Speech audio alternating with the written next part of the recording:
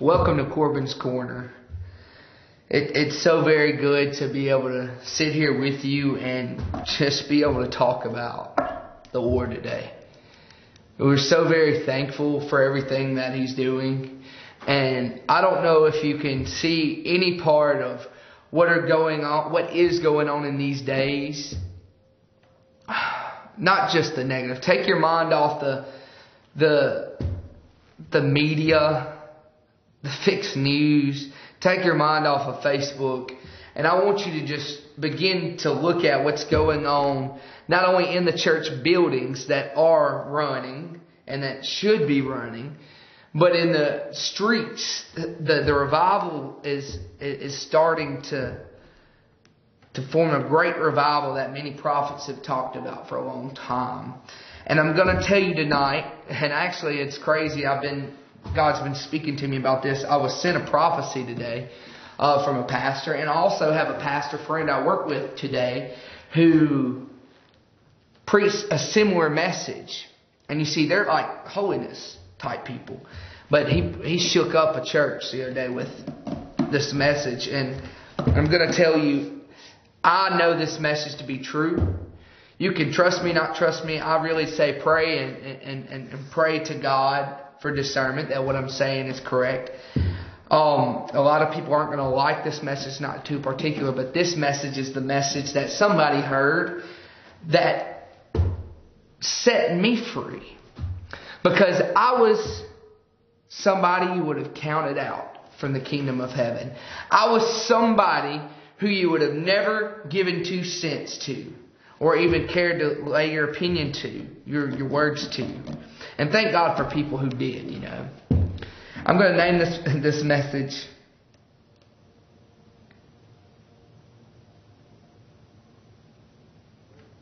I'm trying to think of what I want to name it, because I'll probably preach it some more. Sorry, I'm not a little bit more prepared on that. I've just kind of been moved with the Spirit on my way here this evening.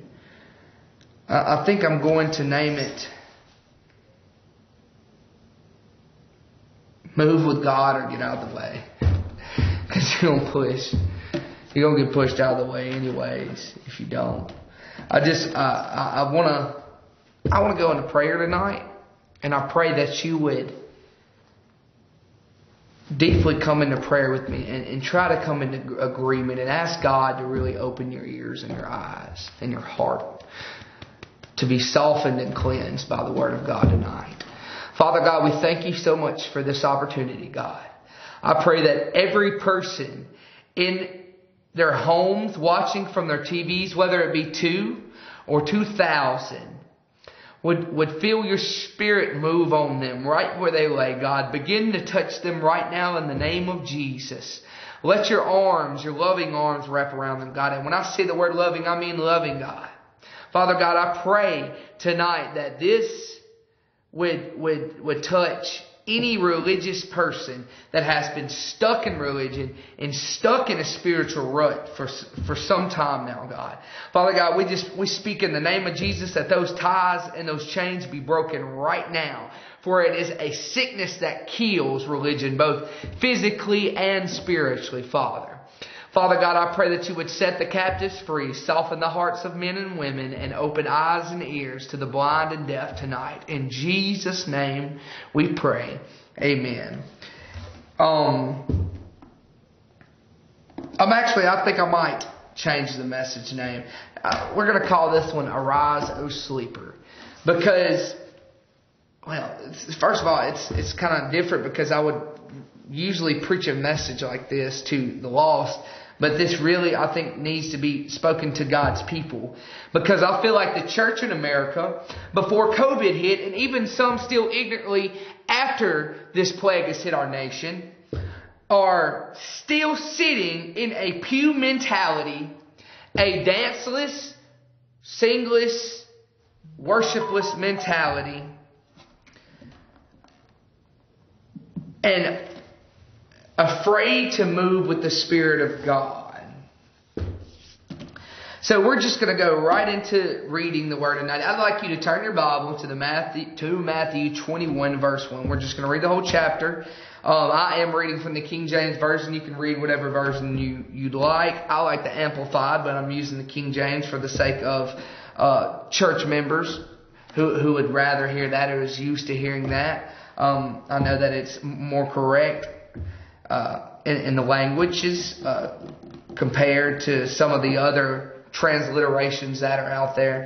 But Father, I just pray that you would sanctify this word, God. Let it be read for your glory. For your glory only. In Jesus' name.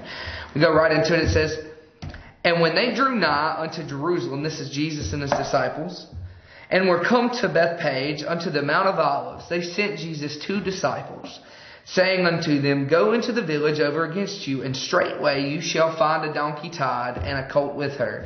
Loose them, and bring them unto me. And if any man say aught unto you, you shall say, The Lord hath need of them, and straightway will he send them." Man, ain't it awesome that God will always provide for his people anything he tells them? I just wanted to put that in. It's pretty amazing. It just really is, guys. Let's see here.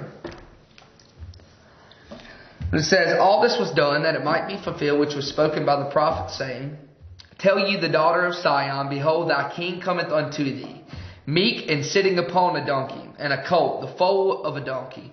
And the disciples went and did as Jesus commanded them, and brought the donkey and the colt, and put on them their clothes, and they sat him thereon. And a very great multitude spread their garments in the way. Others cut down branches from the trees and strawed them in the way. And the multitudes that went before and them followed cried, saying, Hosanna, the Son of David. Blessed is he that cometh in the name of the Lord. Hosanna in the highest.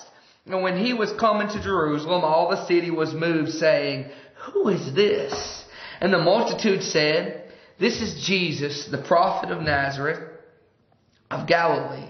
And Jesus went into the temple of God, and cast out all them that sold and bought in the temple, and overthrew the tables of the money changers, and the seats of them that sold doves, and said unto them, It is written, My house shall be called the house of prayer, but you have made it a den of thieves. And the blind and the lame came to him in the temple, and he healed them. And when the chief priests and scribes saw the wonderful things that he did, and the children crying in the temple and saying, Hosanna to the Son of David, they were sore displeased, and said unto him, Hearest thou what these say? And Jesus said unto them, Yea, have ye never read, Out of the mouth of babes and sucklings thou hast perfected praise? And he left them, and went out into the city into Bethany, and he lodged there. Now in the morning as he returned into the city, he hungered. And when he saw a fig tree in the way, he came to it, and found nothing thereon, but leaves only, and said unto it, Let no fruit grow on thee henceforth forever. And presently the fig tree withered away. And when the disciples saw it, they marveled, saying, How soon is the fig tree withered away?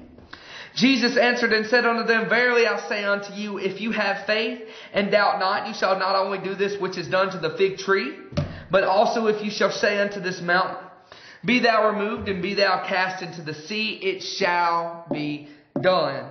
And all things whatsoever you shall ask in prayer, believing, you shall receive. And when he was come into the temple, the chief priests and the elders of the people came unto him, as he was teaching, and said, By what authority do you do these things? And who gave you this authority? And Jesus answered unto them, I also will ask you this one thing, which if you tell me, and likewise I will tell you by what authority I do these things. The baptism of John, whence was it? From heaven or of men? And they reasoned within themselves, saying, If we shall say from heaven, he will say unto us, Why did you not then believe him? But if we shall say of men, we fear the people, for all hold John as a prophet. And they answered Jesus and said, We cannot tell. And he said unto them, Neither tell I you by what authority I do these things. But what think ye? A certain man had 2 sons. And he came to the first and said, Son, go work today in my vineyard. He answered and said, I will not. But afterwards he repented and went. And he came to the second and said likewise. And he answered and said, I go, sir. And he went not. Whether of them twain did the will of his father? They said unto him, the first. Jesus said to them, verily I say unto you, that the publicans and the harlots go into the kingdom of God before you. For John came unto you in the way of righteousness, and you believed him not. But the publicans and the harlots believed him. And yea, when he had seen it, repented not afterwards, that ye might believe him. Here another parable. There was a certain householder which planted a vineyard, and hedged it from round about, and digged a winepress in it, and built a tower, and let it out to husbandmen, and went into a far country. And when the time of the fruit drew near, he sent his servants to the husbandmen, that they might receive the fruits of it. And the husbandman took his servants, and beat one, and killed another, and stoned another. Again he sent other servants more than the first, and they did unto him the likewise. But last of all he sent unto them his son, saying, they will reverence my son. But when the husbandmen saw the son, they said among themselves, this is the heir. Come, let us kill him, and let us seize on his inheritance. And they caught him, and cast him out of the vineyard, and slew him. When the Lord therefore of the vineyard cometh, what will he do unto those husbandmen? They said unto him, he will miserably destroy those wicked men, and will let out his vineyard unto other husbandmen, which shall render him the fruits in their seasons. Jesus said unto them, did you ever read in the Scriptures? The stone which the builders rejected, the same has become the head of the corner. This is the Lord's doing, and it is marvelous in our eyes. Therefore say I unto you, the kingdom of God shall be taken from you, and given to a nation bringing forth the fruits thereof. And whosoever shall fall on the stone shall be broken, but on whomever it shall fall, it will grind him to powder. And when the chief priests and Pharisees had heard these parables, they perceived that he spake of them. But when they sought to lay hands on him, they feared the multitude, because they took him for a prophet. Father God, I thank you for your word, God. I thank you for it's the thing that sanctifies us and it cleans us. God, that changes the inward. Father God, that later changes the outward, Father God. Father, we love you and we thank you, Father God. We thank you for your Holy Spirit and its power thereof, God, to change us. Father, let it change the dull and deaf minds that hear this tonight. In Jesus' name.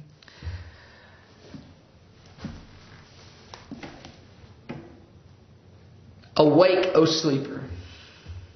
How long have we been stuck in a religious system that has excluded the power thereof of the gospel?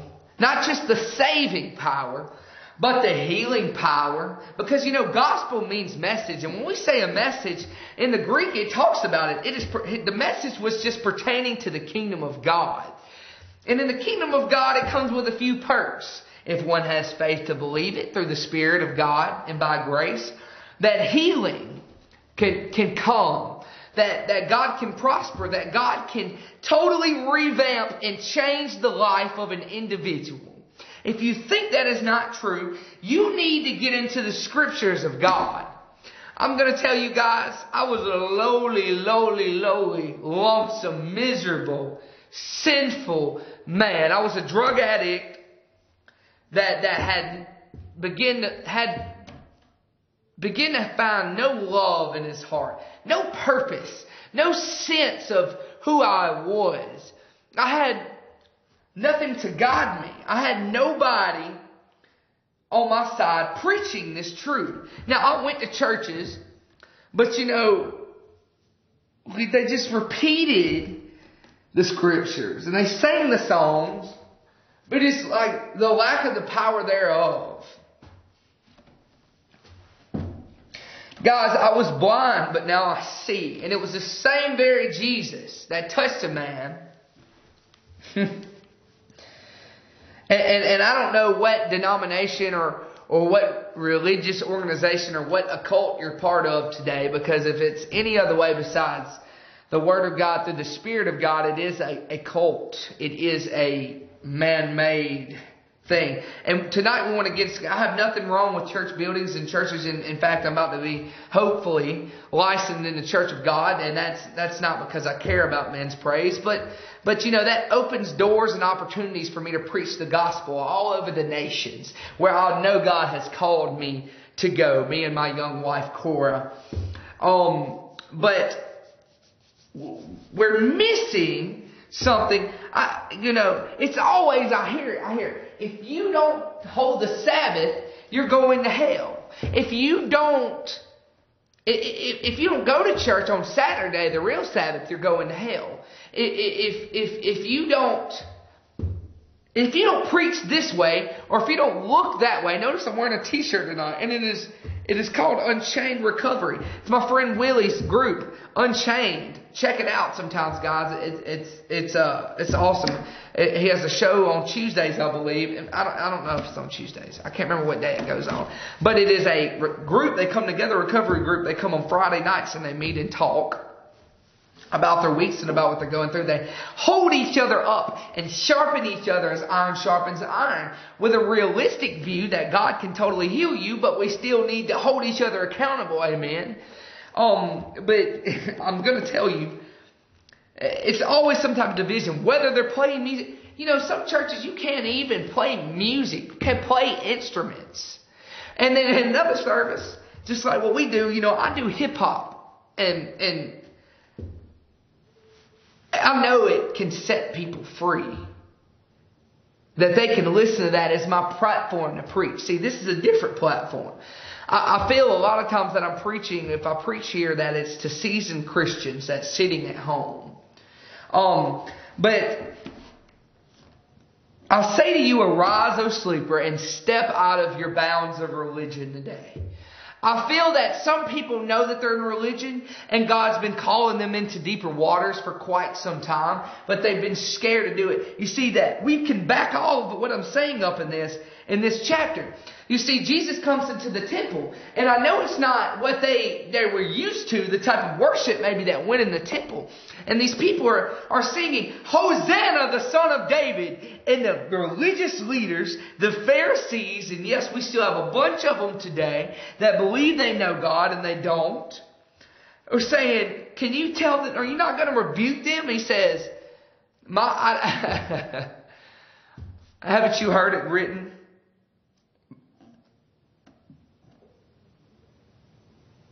Let's see here. Have you never read, out of the mouth of babes and sucklings thou hast perfected praise? I'm going to tell you where my praise comes from. No matter what type it is. Where my praise comes from, I'm glad to wake up in the morning and I don't have addiction anymore. I don't know if you can see the tears coming to my eyes. I'm thankful. The blood of Jesus saved my life on more counts than one. And I'm here to tell you, I'm full force at it. I'm here to serve my God which is in heaven. I know right now, right above me, because of my prayers, because of His promises and a praying mama at home, that there are angels flying above me, protecting me and ministering me night and day, lest I dash my foot against a stone. Believe that. That's the Word of God. These are promises for you as a child of God. I'm going to tell you that I just see a lot of times, before I say this, I was just talking to my friends today about they wanted to, do their own thing. It's a newer thing, so that way that God can be preached more often, and that in a way that's different, just to show love, talk about what they've been through, and tell them that God can save them. And I tell them what the issue the issue with a lot of organizations is when they started, they meant good because they got saved or they got moved on by God in a certain way at a certain time, and they try to replicate it. But it a lot of times leaves no room for the Spirit of God to move and do what He wants. Because ultimately, it's not up to you. Ultimately, it's up to what the Lord wants, and I believe there's still fruit in things. I believe there's still movements, but you're not going to get quite a move of God like you want, or like, better yet to say, like He wants, unless He is completely organizing it. You see, we can get so pamphleted and ruled out that there's no room for God to move. It's 2 songs here, a message, this many minutes, maybe 25, maybe 35, 30, whatever it is, and then it's time to go. Well, see, what God wants to do is flatline all that. I've been to service 5, 6, 7 hours, guys, and didn't even know I was in there that long. Because I was in the joy of the Lord. I was in the joy of the Lord. And I'm going to tell you, I'll give you another story that is great for this. The Lord said that there was 2 men praying. One went out and said, I'm so glad, with his head up high, staring at heaven, I'm so glad I'm not like all these others, these sinners.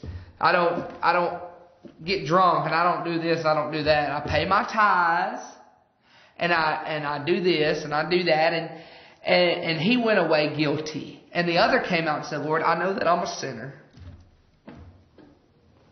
I know who I am, and I know who you are.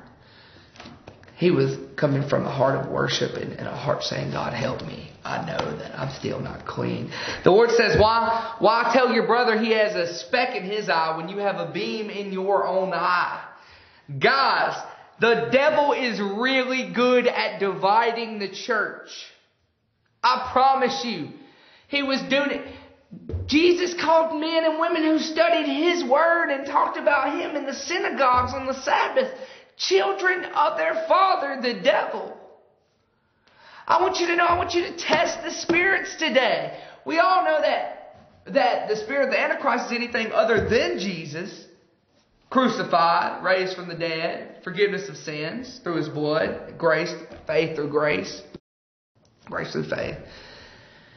But there can be so much division that is torn into the church that allows us to come into a place where we cannot help anybody else anymore. We can help no one get into the kingdom of God. The Bible says the man who holds what they has and buries it is a wicked servant.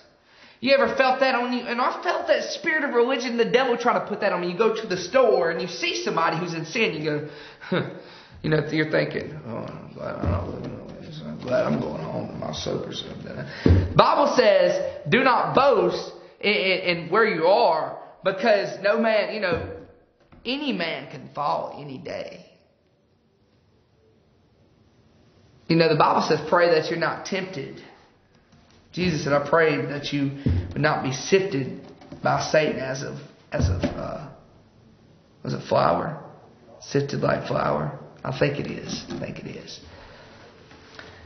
And I'm telling you that the devil will do it if you don't let God use you. I'm here tonight to commission you. There's a lot of harlots and thieves and drug addicts and alcoholics out here that need somebody to love them. They need compassion. They need the Spirit of God to touch their lives and change them. Their inner being like nothing they've ever felt. Some are searching after these things for love. And they're just searching. You ever heard that song? Searching for love in all the wrong places. Now, I don't encourage secular music. But he's right. We're just searching for love. That song wouldn't be written and got popular if it wasn't true. People just want love. Are you willing to give it to them today? Are you going to be the person wearing a dress, snarled up at the guy at the gas station for having tattoos and buying a case of beer? Or are you going to let them know some news, some good news that can set them free? I mean, it's pretty harsh to believe, that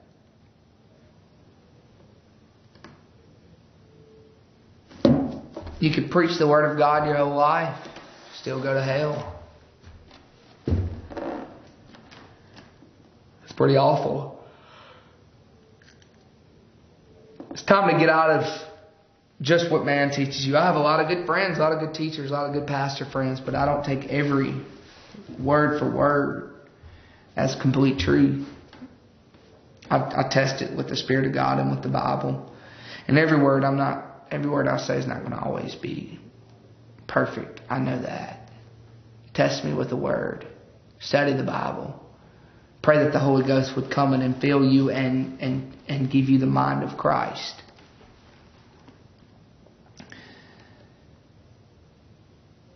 But neither do I allow man to let me down or to get me upset. Sometimes I get a little upset. But man, I just want people to get out of religion, and I want people to feel the love of God. People are starving every day. People are being shot and killed every day in gang relations. People are being brutally murdered. Abortions are going around the clock. Suicide happening every second. And they just needed some good news. They needed some love and some compassion and some care. They needed the love of God.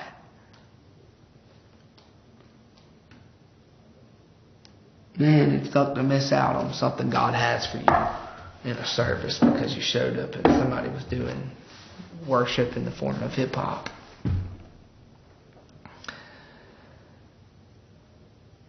You know, I just pray that God would use me. And I commission you. Say, God, use me in this last great revival, which I'm going to tell you guys is going to be full of people you would have counted off. People are going to dress different. They're going to look different. They're going to be covered in tattoos. Covered in shame that's going to come in. And they're not going to play Southern gospel. And they're not going to sing hymns that were once not existent. Do you know that Southern gospel was once probably called the devil? And that this move of God was the devil, and it's always the devil. The devil is a liar. He's a murderer. He's hateful. Where in the type of praise with God's word in it to God or encouragement for brothers, it is lying and murder and thievery there. Open your eyes tonight, God. God, I pray that you would touch the people, Lord. God, I just want them to feel my sweet. I want you to feel my sweet spirit, the spirit that keeps me night and day. And I'm telling you, I just worked a long, hard day, and I got a lot going on always between ministries and owning a business and helping other people's businesses out, etc., etc., etc. Not complaining. I'm thankful, God. Thank you, God. Send me more. But it just, went smooth as butter. And I ain't get mad about nothing. Because the Spirit of God's in me. And I'm going to tell you, if God wants me to go use me tonight, I say, God, use me. God, use us in these last days. Yeah, I said the last days. Remember tonight that God still heals. He still saves. He still prospers. But this move may not look like the last one and the last one before that. God's doing a new thing in the earth. You want to be a part of it. Arise, O sleeper. Father God, I thank you for this day. Lord, please don't want to let this word go out vain.